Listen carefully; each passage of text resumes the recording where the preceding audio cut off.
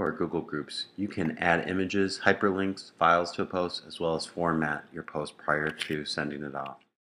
So for example, if I want to go ahead and take the post that I've written and put my text in bold, highlight the text and select it. If I want to put my text in italicized, highlight the text and select it.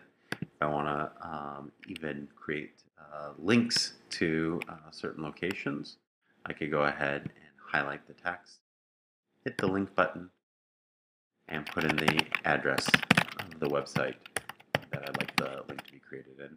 And conversely, I can also do the same thing for so I can create a link for email as well.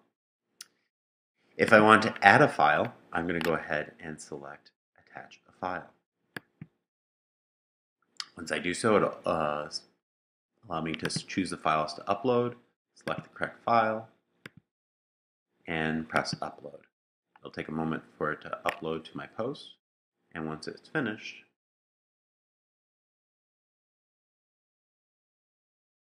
I'll see the file attached just like I would in. I can even add images as well. So if I go ahead and select in the formatting toolbar, Insert Image, I can either drag a photo or select a photo from my computer and select the image that I want to upload.